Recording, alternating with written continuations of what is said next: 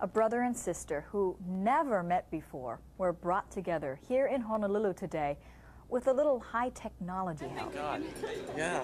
God, this is so wild. Today's meeting at Honolulu Airport was the first time 28-year-old Colleen Terry and 29-year-old Robert Burnett had ever seen each other. The two share the same biological parents, but both were given up for adoption when they were born. Colleen lives and works in Hawaii. 10 years ago, she learned she had an older brother. Last year, she began searching for him on the internet. That led to a referral. And finally, last week, they found each other. When I opened this letter, it was from a court-appointed intermediary that Colleen had hired.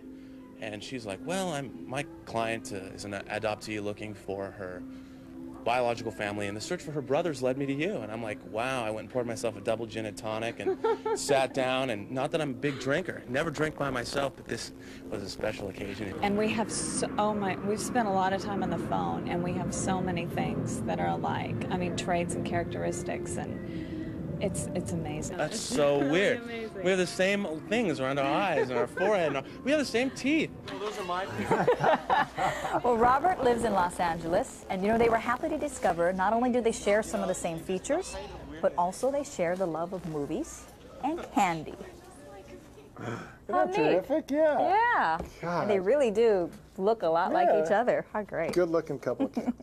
With each passing minute, computer users are finding more ways to take advantage of the internet. For example, you can get tax help, you can shop for movie posters, or you can follow sports. And tonight we've got the remarkable tale of how a Honolulu woman found her long-lost brother through the net. Marvin Buenconseo joins us now from the newsroom with their storybook ending. Marvin, tell us about it. Well, with a computer just like this one, Colleen Terry was able to locate her brother Robert Burnett through a search company over the internet. Now, they've been corresponding for about a week now, but today, this afternoon, for the first time, the two saw each other for the first time in 28 years.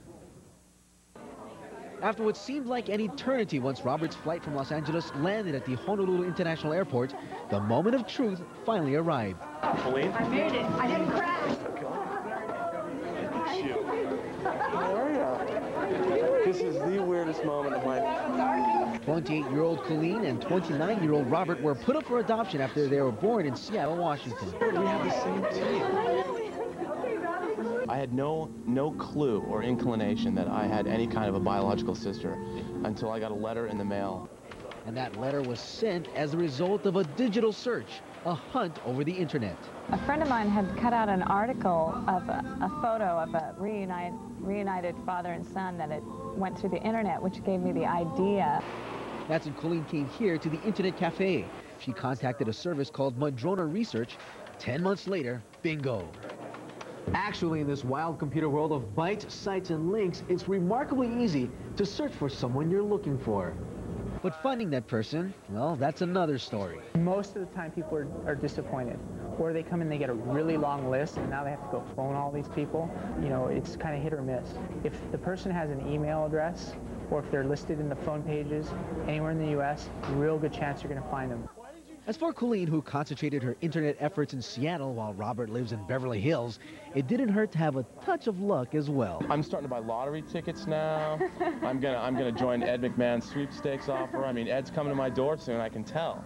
Actually, Ed'll probably come to her door because she's lucky. Actually, they're both pretty lucky. For those of you folks at home, if you are interested in trying to locate a loved one through the internet, but you don't have a computer, don't worry.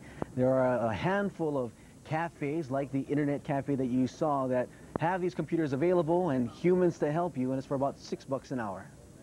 Boy, that's a cheap thing, Marvin, to find something like that. It's worth a lot of money. As for Colleen and Robert, besides 28 years of catching up to do, Colleen tells us she's got a big surprise planned for her big brother this weekend, and we'll be sure to keep you posted.